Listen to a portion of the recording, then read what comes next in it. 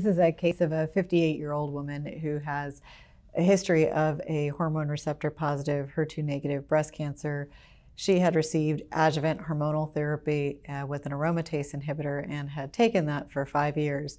But about 13 months after discontinuing the aromatase inhibitor, she had had imaging done for other reasons, but was found to have 4 lung nodules as well as enlarged mediastinal and hilar lymph nodes that were suspicious for a recurrence of her original breast cancer.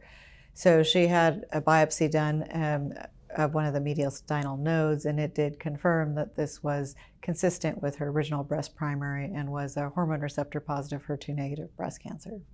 Because this patient recurred just over a year since completion of her adjuvant aromatase inhibitor therapy, it does make you think perhaps she was resistant to her original aromatase inhibitor.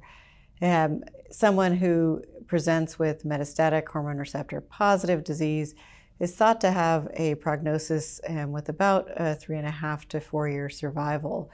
Certainly we continue to do better and better, but that's about an average. In terms of selecting therapy, because again she recurred so soon after her aromatase inhibitor, I usually think of starting a different hormonal therapy and will often elect to use fulvestrant in this case.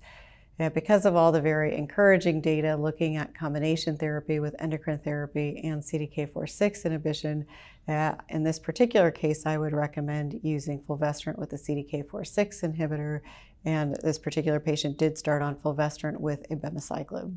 In general, when a patient recurs with metastatic disease, I think it's very important to obtain a biopsy at the time of recurrence. One reason is to be able to recheck receptor status.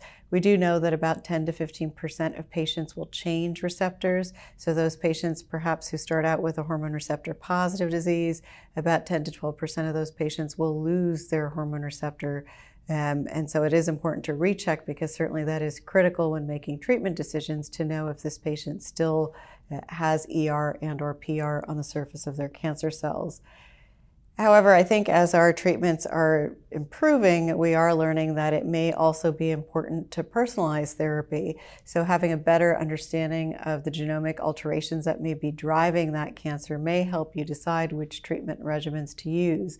So particularly in patients who have metastatic hormone receptor positive disease, we have now learned that patients who have a PIK3CA mutation will benefit from a very specific PI3 kinase inhibitor called alpelisib when given in combination with fulvestrant. So knowing if a patient has a PIK3CA mutation will influence treatment decisions.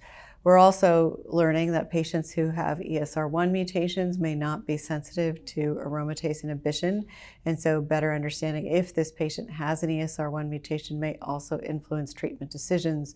So again, I think at the time of recurrence, it is important to obtain that biopsy not only to recheck receptors, but also to be able to obtain genomic information.